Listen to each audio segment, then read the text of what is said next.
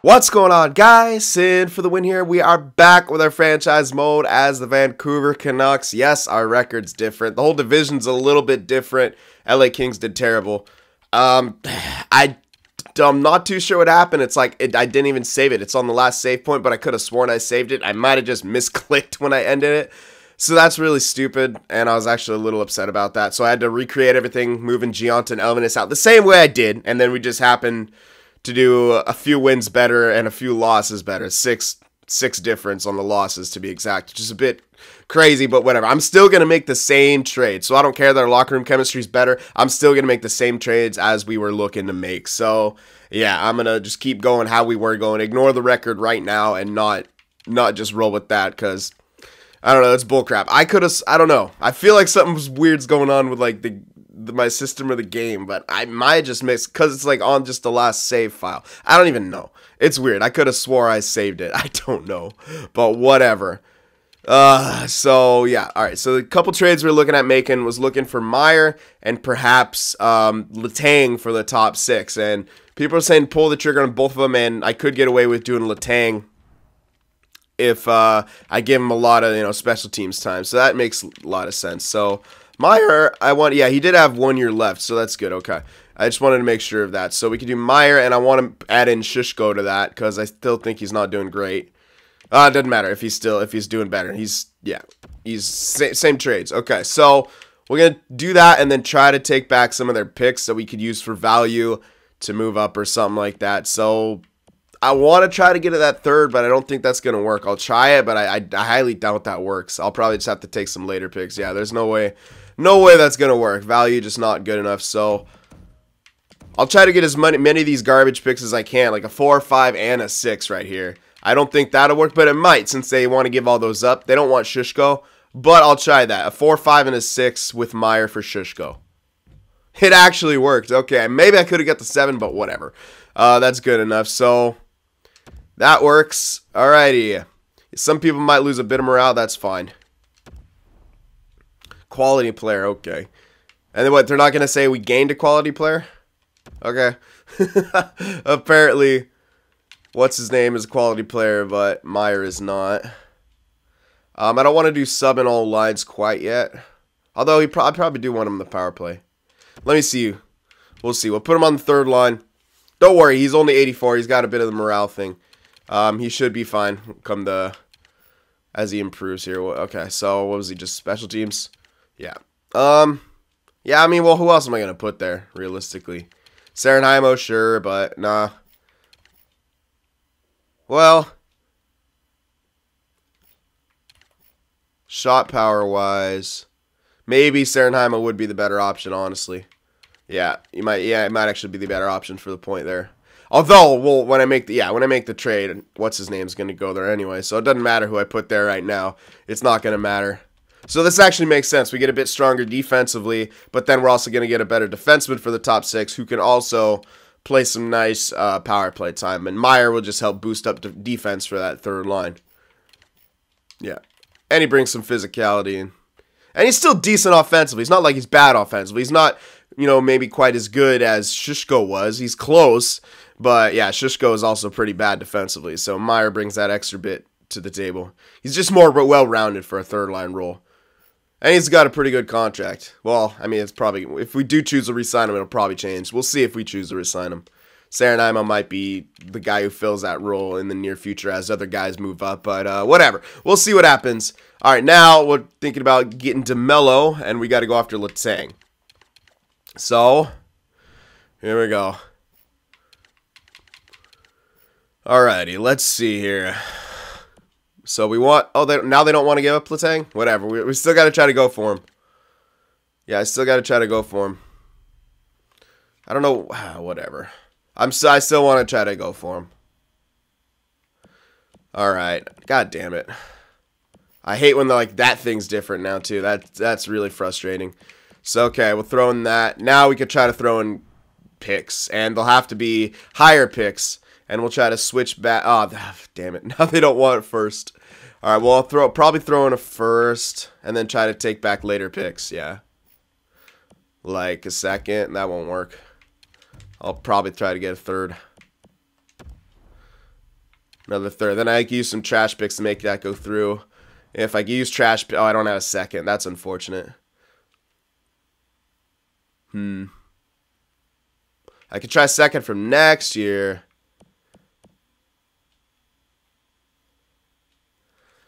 But we do have a lot of these later picks here. Alright, if we threw in the first, we can get the third. But that's not enough value now at this point. Now the fact that they don't want to give up Letang, that makes it even harder. Alright, well, what else did we have? Let's see here.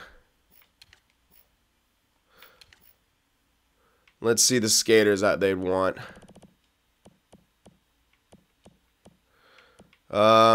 That's about it. I need all these guys.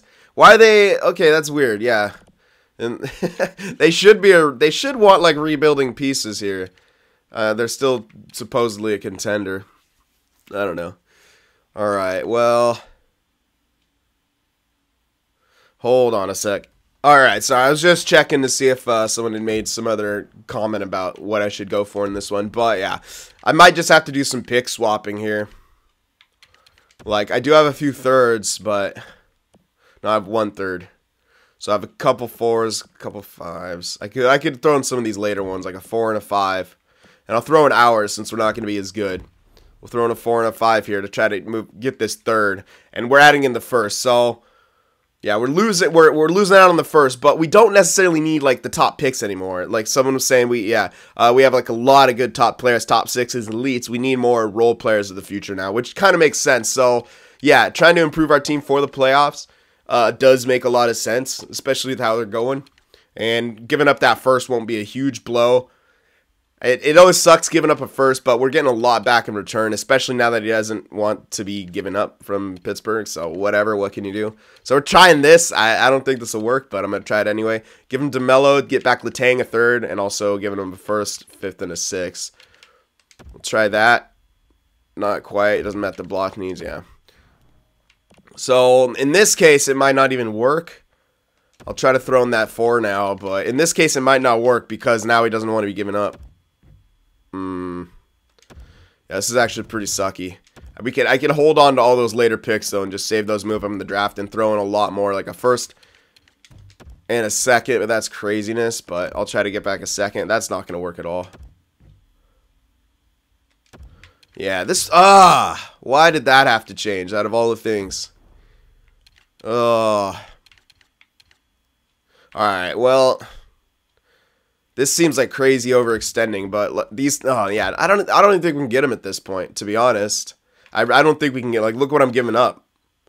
I don't think it's even possible to get the guy. I could even try it straight up, DeMello and a first for Letang, and I still don't think that'll work. Yeah, I don't think this is gonna work now. It's because they simply just don't want to give the guy up, and there's no one else here. Fuck me, man. I hate this. I could have swore I saved the goddamn game too. This is pissing. This bugs me now, because now I have to look for like someone else who can produce offensively and is for the top 6 role on a rental deal. CC doesn't even produce that well. No, Letang was the perfect thing, and now they don't want to give him up. That sucks, man. Yeah, there's no one else I can get. I already looked through all this crap. I'll look again though. I might do some editing.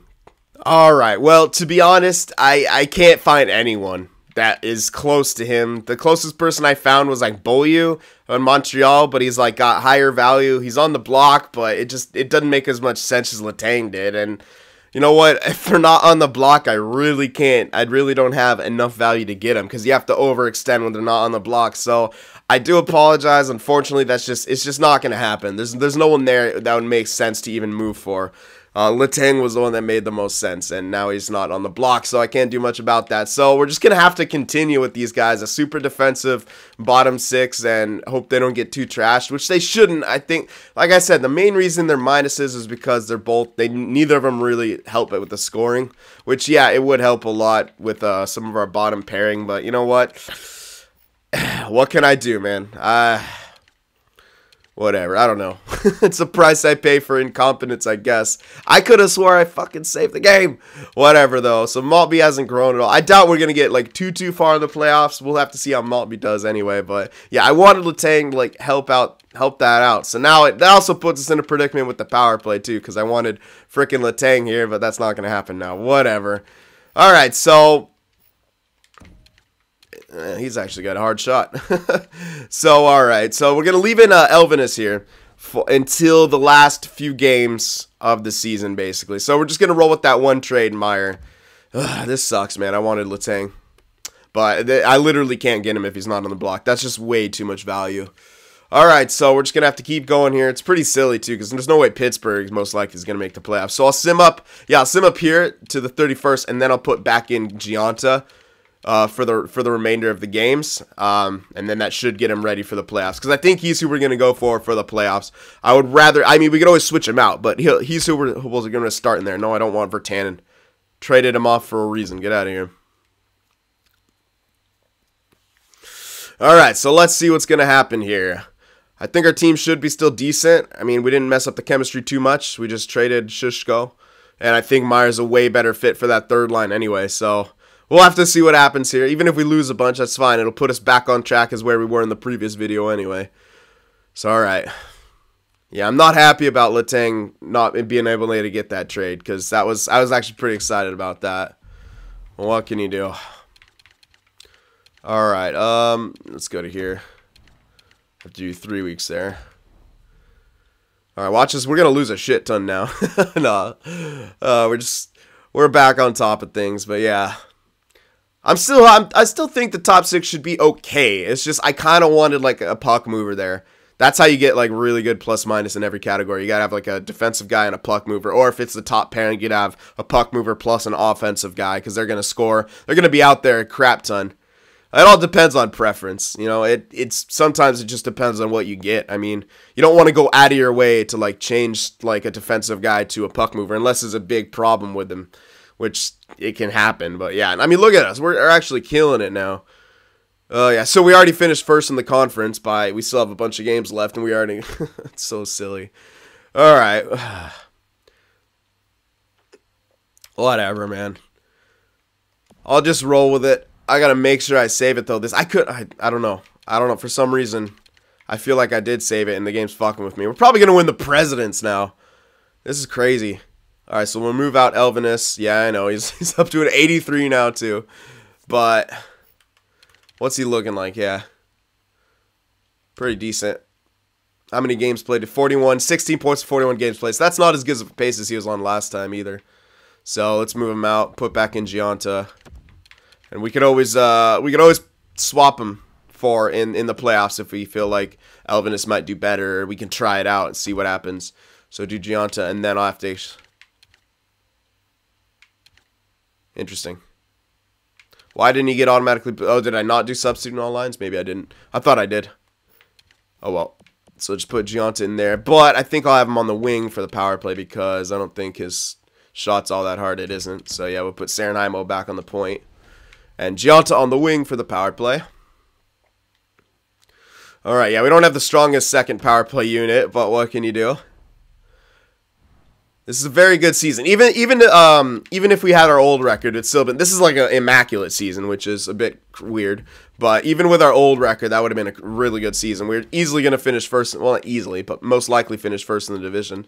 Okay, all we got left are B places, so we'll do a little bit extra for that because it is a B. So you want to maybe go a little bit longer there to hope you can get a bit more scouted. But yeah, we're not going to hit 20 regulation losses probably for the whole season now. Last time I was saying don't hit it before the deadline. And now we might not hit it for the entire season. That's actually stupid. Oh, wait, we might do it. No, they didn't do it. So 53, 19, and 10. That's a little crazy.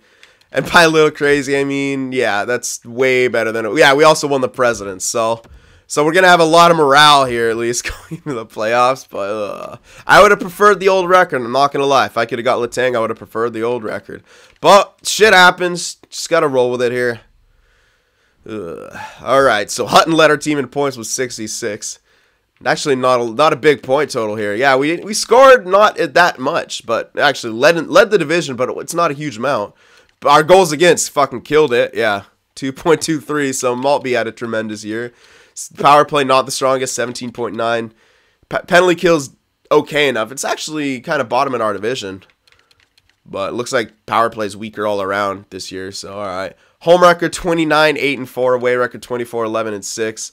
Last 10, 6, 3-1. So yeah, definitely was doing a great job here. But yeah, crazy in the point totals, man. Gaudreau. Oh my God, Horvat and Berchi. What? Oh, they really slipped off. Yeah, now Gaudreau leads in points, and Berchi and Horvat really fell off. Then we got no 50-point scores on the second line. Besser, Serenheim, Kemp. Kemp really brings them down, I think. Yeah. But we're gonna see how they do in the playoffs. But yeah, he's not even a 20-goal scorer with those numbers. Besser was fine. That's okay. But yeah, the other two not so great. All right, but let's see how many. Okay, Elvenis. Yeah, Gianta only got 13 points in 41 games played. Elvenis got 16 in 41. So they got equal amount of games played. And yeah, point totals definitely varied here. So, I don't know. Maybe we go with Elvenis for the playoffs. He seems to be doing slightly better. I kind of want to give Gianta the chance since he's growing. But we'll start with him. But if we know we have Elvenis there to go to if things aren't looking great. So that's one change we can make. I mean, come on, man. The Enforcer got more points than you. Granted, he played the entire season, but... All right. Yeah, Hutton had a great season, 66 points. Hamilton, 51. Yeah, our defenseman got a shit ton of points. That's what helped us. So, yeah, technically we didn't need a point. We didn't really need a puck mover here. Like, their plus minuses are through the freaking roof. So, it's kind of okay for the top six to be minuses because they are, quote-unquote, the shutdown guys. But, although this wasn't, who's to say these point totals would have been anything like that in the alternate universe. All right, so... Yeah, Maltby, great season as a starter. Almost got 40 wins. Tremendous personal stats. 6 shutouts. Like, yeah, that's filthy. And Pumanov's, oh yeah, he got above and beyond what I need out of a backup. Yeah, he got what, 30 points in 24 games played. So, yeah, we got 2 great hot goaltenders going into the playoffs, so that's good news. If one of them falters, we can always throw the other one in. But I don't think we'll necessarily need to... Oops, I should keep checking that because we need to do all the stats. All right. Okay. Now let's see here. All right, so Tavares looking like he's leading the league in points yet again. 50-goal season, 96 points total. He's the leading goal scorer by the looks of it. Oh, yeah, by a long shot, by 8. All right, and the assist man was... Adam Henrique. All right. Pretty good. So let's just do let's just do forwards here. Plus minus was Coco. Okay. On the Rangers. Wow, 22 power play goals for Tavares. Who's the clutch guy? Taylor Hall is the clutch man. And Berchi's right behind him. All right. So that's good news, Berchi. Let's hope he can do that in the playoffs here. Is that it? Yeah, that's pretty much it. Alrighty. Alright, so defenseman. Let's see here. Oh, man. Ty Smith got really good in this game. Yup. Wow. Okay, so 79 points for Ty Smith. I've never seen him get that good. Yeah, that's the freaking Norris by a long shot. You can get the plus minus. Yeah, that's no contest, man. Hutton was tied for 5th with Ekman Larson. They weren't even really close. His plus minus was better than his, but that's about it. All right, goaltender-wise, I think our dude has a pretty good chance. I mean, it's not going to be a great chance. Petra Demko, 72 games played, still pretty mediocre stats, man. So good on you, Devils. Yeah, so he got a lot of wins, but look at that, man. Those stats, pretty bad, man, for what he does. Especially when you look around him, like a Hart 88 overall, it's gotten those stats. Anderson got those stats. Like, yeah, I think we made the right call. Even Maltby, sure, he's got less games played, but he's almost got, yeah, really good amount of wins. So Hart most likely going to win the Vezina. Maltby in a close second, though. So that's good news. Oh, wait, Korpisalo. Is that enough games played, 54? I would say that's not enough games played to get the Vezina. I don't think that's enough games played, man. I'm just going to come out there and say it. Holy shit, who had 75 games played? Jesus Christ. Fred Anderson. That's insane. Yeah, I don't know. I would, like, 54 games played, that's a lot less than a lot of these other guys. So, I don't know. It'll depend. We'll have to check that, but I still think it should go to Hart right there. All right, let's see about the rookies. Dillman. All right, Rangers product, looking like he's going to win that Calder Trophy. Estevan right in second, Thomas, and that Chichu guy. There he is on the Oilers. I think we were looking at him, yeah. Wyatt Bear. That's funny. Sorry, we had him in Montreal. He didn't always do that good. He was close in that overall. I think we got him to like an 81, 82 with that AHL potential. It wasn't bad, but he's not going to get much better after that, but most likely. All right, and I think that's it. Yeah, our Gianta is like way down here. Did he play enough? Yeah, I think he did play enough games to be qualified for yeah, probably qualified for a rookie. Whoops. Whatever. I don't really care about Galders. Rookie goalies. Unfortunately, our guy doesn't qualify because he played last year as a backup. Oh, wait. Maybe he does qualify. It says he... Okay. So, oh, yeah, because he only played... Yeah, okay. I guess he only suited up for a certain amount of games, so I guess he does still qualify as a rookie. So, I think Maltby might have a chance to win that Calder. I know it's a goalie. They might not get... But those stats, you cannot deny those stats.